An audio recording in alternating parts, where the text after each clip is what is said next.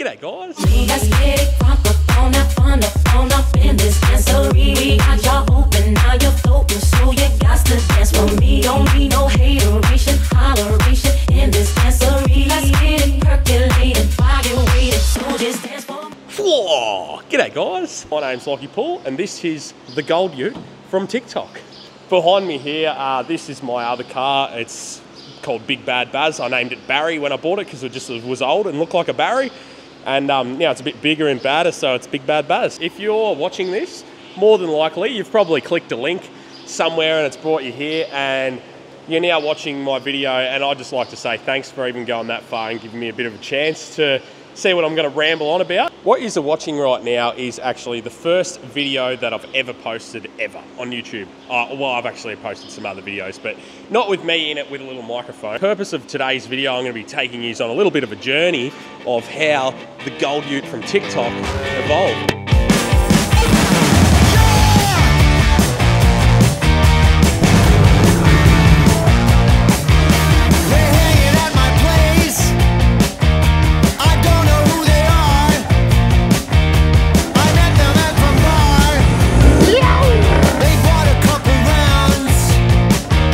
Taking you back 5 years ago, this ute here was a 2012 Workmate. It was painted white and it was sitting on a Toyota yard somewhere in Melbourne.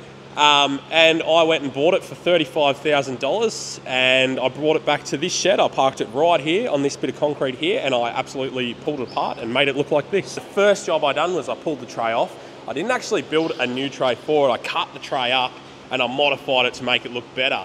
And it did look good from a distance. But yeah, it wasn't the best tray, you know. I rushed it, I'd done it in about 3 days. I actually pulled it off on like a Friday and I had it back on the ute painted like the next Wednesday or whatever. It was a rush job. So moving on from the tray, I then went and bought some secondhand bar work off Facebook. I painted it, color coded it white, and I put that on there. That was only a few weeks after I bought it. I put a 3-inch side pipe exhaust on it so I could hear the thong slap. Built some custom, there's a bull bar there. I built some custom subwoofer boxes and I started wheeling it. I was heading up to the Pyrenees. A little bit of Mount Cole. I drove it through the snow. I was loving it. When I actually bought this ute, I had plans of putting coil springs in the rear. I was following Matty Flexi at the time. He had coils in his one. A couple of other guys had 80 series coils, and I was like, look, that looks affordable to me. I can buy the ute, do the conversion, have the coils, and then I have solid axles, V8, whatever. I thought it was good at the time. Anyway, so I got the ute, put a tray on it, put a bull bar on it, and then I went and bought a 80 series chassis cut, diff and everything, and I just chopped the whole chassis apart and started a coil conversion. For the coil conversion, I actually paid $350 delivered. I got it brought home on a truck for free and I pulled it over to here onto the hoist and pulled it all apart. At this time, so going through all this stuff is when I started my Instagram page, and I actually started it because I wanted to share a lot of the photos and stuff. I just wanted a place to share and show, you know, all the locals around here what I could do, in the hope that someone might say, oh, can you build me a tray? And I'd do it for a cashier or whatever. It's like my portfolio for my work, and I thought I'd share the stuff that I do to my ute along the way for others to see it. So then I went and built another tray because the other one was a bit rough, so I made my own exhaust. It's actually still on there. It's the one thing I haven't changed, only because I haven't had time and no one looks at it because it's under the car. I put lockers in it, I put air compressor on it, I started wheeling it.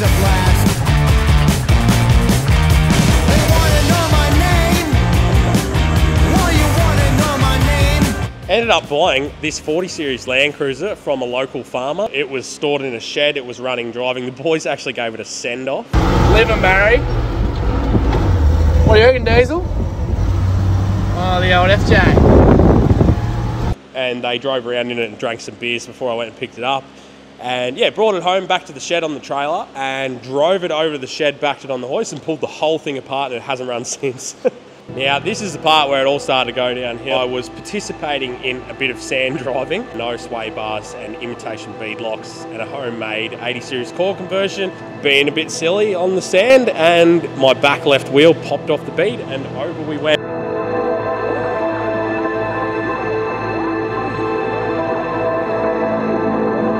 I had two mates in the ute with me. We were 3 up and had a bench seat at the time. We beached the thing on its lid. Things were a little bit complicated for me. It had been engineered at the time, but the engineering hadn't been processed. I'd never got the paperwork, hadn't paid the bill, didn't have the mod plate, so it's not engineered basically. So I didn't have any engineering. I was running 35s, the homemade coil conversion, and whatever else. What I decided to do was take matters into my own hands and fix it myself. And that is when I decided to paint it gold. Basically done a heap of mods to it, painted it gold, put all these accessories, clear views, to whatever, you name it, I put it on there. And then I had to put all the rest of the car back together, all the dash, all the little things that I'd pulled apart. I had this whole thing apart. I painted the chassis, rebuilt the whole thing from ground up and made it better. I jumped in it and I drove to Cape York for the first drive.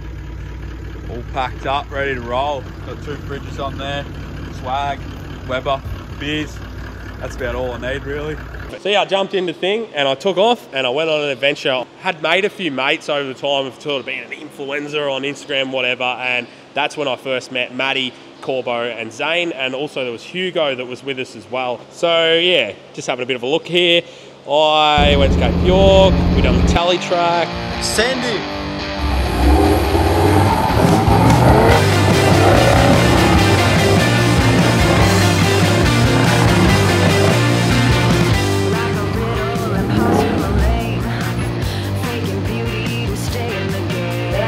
Good. We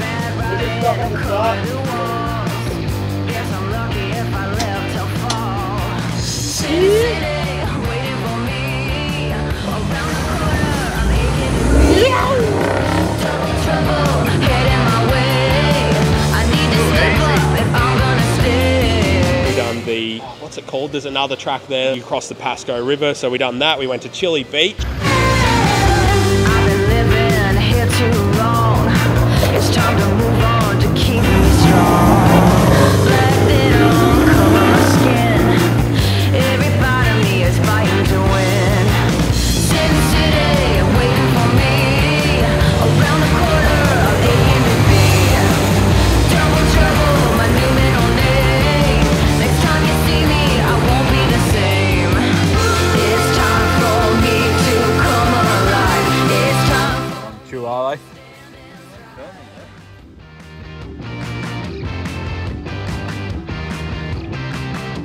We got our picture at the sign. I had my Zinger box with me, so that's actually where the Zinger thing started from. I was sharing all my Zinger boxes along that whole Cape York trip. We ran into Fendog. Fendog was doing a walk from tip to tip, so the tip of Tasmania to, well, we started at Cape, I think, and he was walking from Cape to Tasmania. Yeah, 5,000 clicks it should be before I'm done.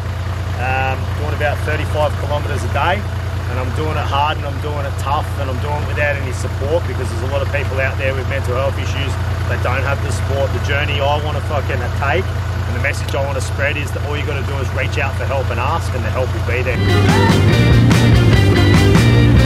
Sin City waiting for me. Around the corner, I'm A&B. Then I went to Maddie's. I actually stayed at Maddie's for a couple of months. Went to Brisbane.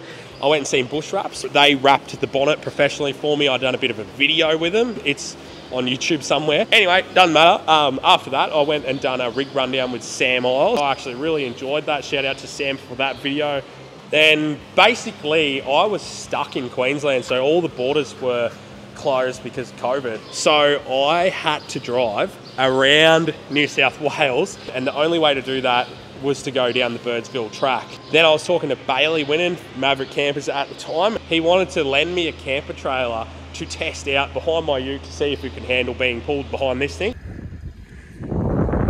Matty Flexi at the time, he was actually building a toy hauler, and he said, well, you know, if you're towing a trailer down there and I'm building the trailer and we'll be driving past the Simpson Desert. So that's what we done. We went and we done the Simpson Desert, just me and Matty. There was no one in the Simpson Desert at the time. It was very quiet because of COVID, I think. Everyone was kind of scared at the time. We were going through there because we had to get home. We got in there and we were going crazy.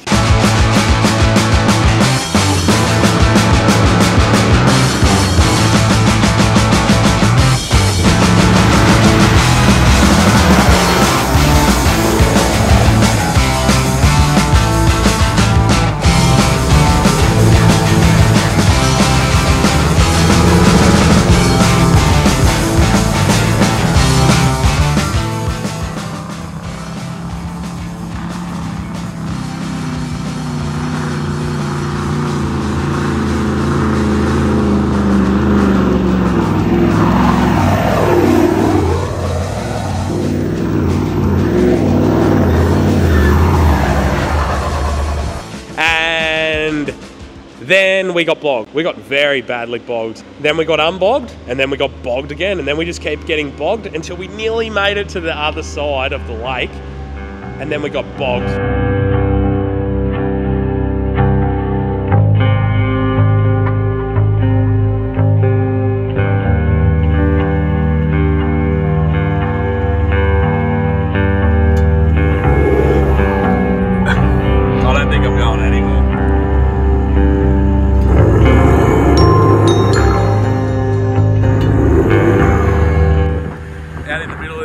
Bed. Managed to get ourselves out. Matt's done an alternator. Straight into the thick shit. Straight into it. Just going to try and rinse it out with a bit of water.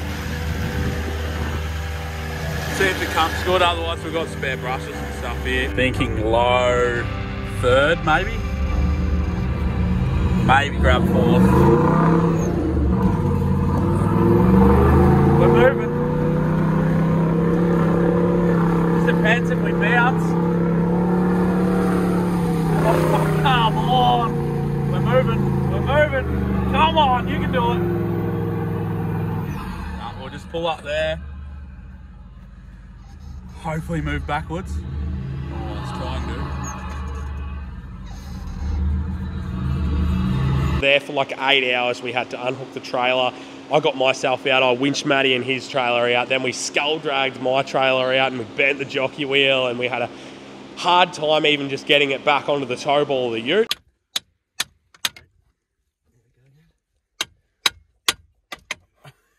It's moving. Slide this across to get the jockey wheel over so it's shorter so we can lift it up.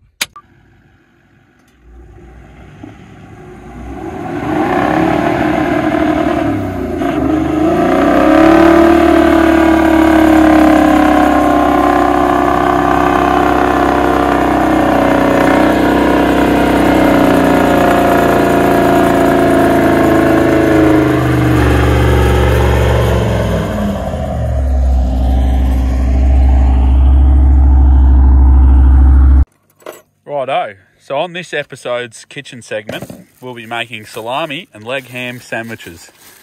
With fresh bread and gherkins. Bogged in the middle of the desert.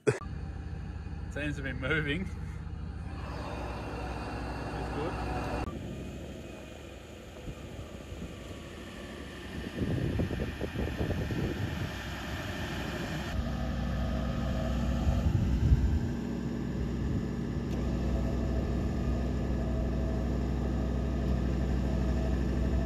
How long have we drove for now? About 15 minutes? Yeah, 15 minutes from when we made it. And we're at another salt lake. Oh, and I've shit a uni. Back uni.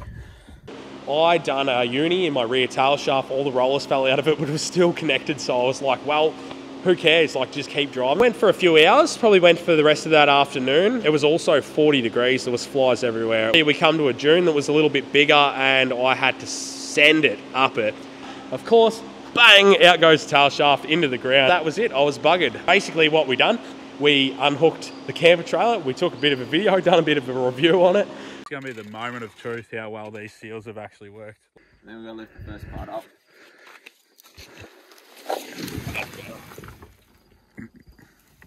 Give it a wind. Let's see. Oh, it's looking good so far. That'll do there. You can obviously see how clean that is in there. The only mud that's in there is what's just come off the roof. You watch this from the front.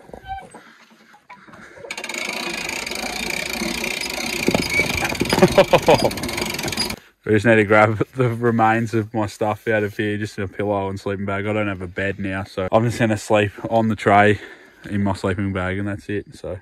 And we said, look, you know what, this is going to have to be an insurance job or something, because we're not like, we didn't have a sat phone, we didn't have anything, and we were in the desert with only a certain amount of food and water and stuff. So at this point, it was starting to get dark. It was late in the night. We'd been bogged all day in the salt lake. We were buggered. It had been 40 degrees. We'd been sweating, drinking bottles of water. We didn't actually have a lot of water left.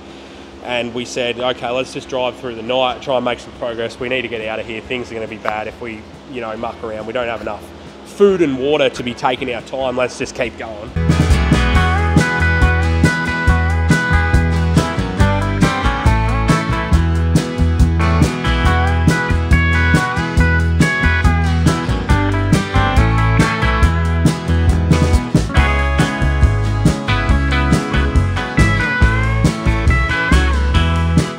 About 2 hours down the track, Matty's fan sees the bearing, breaks off and goes through his radiator. Calls up on the UHF and he's like, "Paulie, this isn't good. There's coolant everywhere. My fan's broken off." I'm like,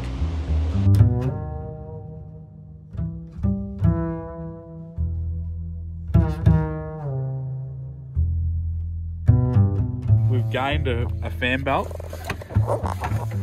and that's my fan. That's his fan. That noise you can hear the water running is out of the hole in the radiator.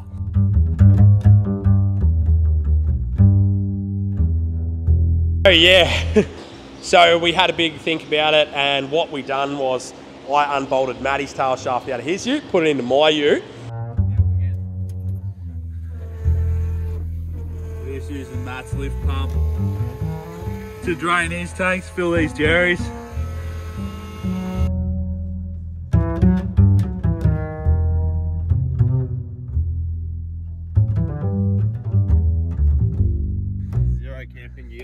Full tank of fuel. We've raided all the fuel out of that. We've raided the tail shaft out of Matty's. We've filled up the jerry cans. We've got no camping gear, just some basic clothes. All recovery gear. All the recovery gear, all the spare parts, all the tools, and all the food and water that we had. We've got about 1,000 k's to do. We've got 1,000 k's to do to Alice Springs. So we're just taking it in turns or whatever. We'll get there. We took all the camping gear out of my ute. Matty had a passenger with him at the time, so we pulled the centre console out of it. We stacked up recovery gear so we could put 3 people in there because it had bucket seats then. It didn't have a bench seat. The 3 of us jumped in the ute and we headed off to Alice Springs to get a radiator. Now this is all in one stint. So we got bogged in the lake, we dumped the camper trailer, we broke the shaft, we drove all through the night into the next day, and then we ended up at Mount Dare and we went to bed. My ute tore all the bushes in my rear 5-link. Then it tore all the threads out of my rear panhard, so we had my diff ratchet strapped to the chassis for the last probably 50 k's into Alice Springs.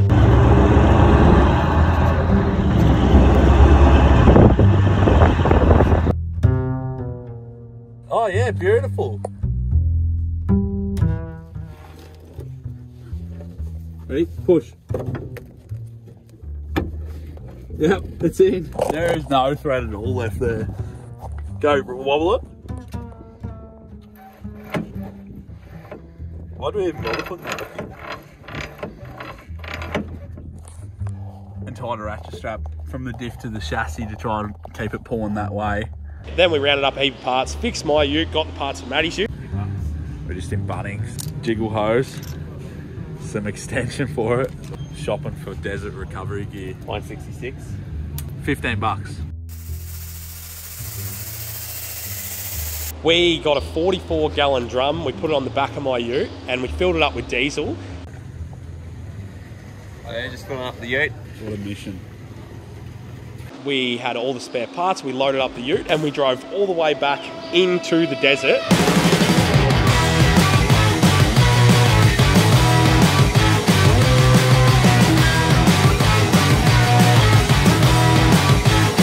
That's what they mean when South Australia's shut the borders.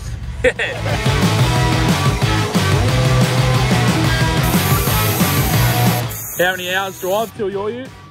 Oh, probably 10. Another 10 hours. And how many have we done since Mount Dare? About 4. And there was about 5 from Alice Springs.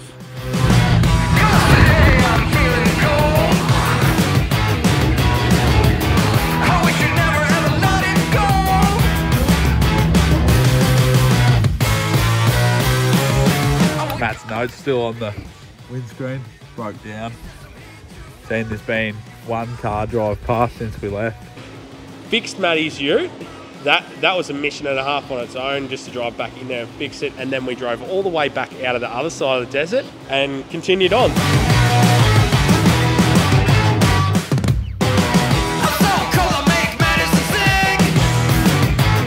200 litre long range.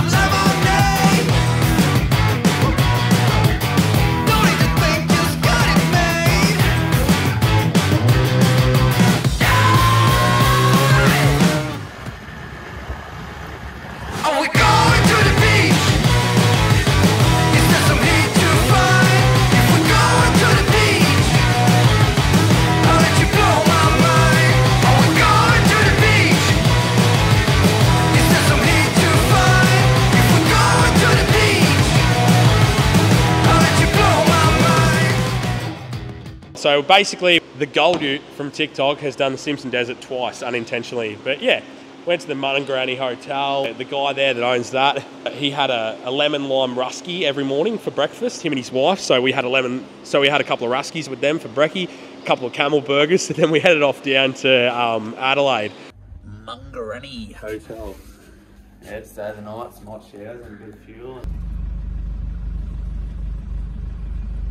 It was actually my birthday that weekend, and Bailey Winnan organised a meet at the KFC for my birthday, and everyone had zinger boxes at the KFC. It was pretty funny, and they all sung happy birthday to me. There's going to be a lot of zinger boxes that are required. I just want to give you a heads up, that way you don't run out of chicken. Happy birthday to you! I've probably got a bit carried away and been rambling on about things that I didn't need to, but at least it gives you a bit of an insight into how this thing came about and all the adventures I'd been on. We come home, we painted Maddie's ute blue. We pulled it all apart, stripped it down, took it in the paint booth in town and painted it blue.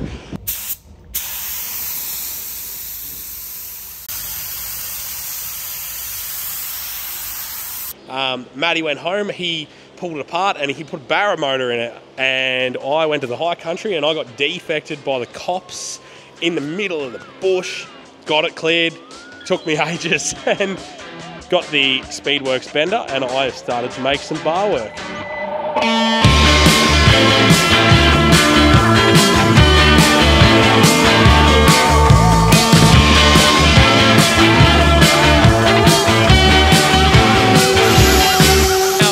In around that time, before and after that, I actually started doing a little bit more work to Baz. So I built the motor, got a turbo, put it on there, done everything, painted everything, built the chassis. This was a lot of work, this chassis. I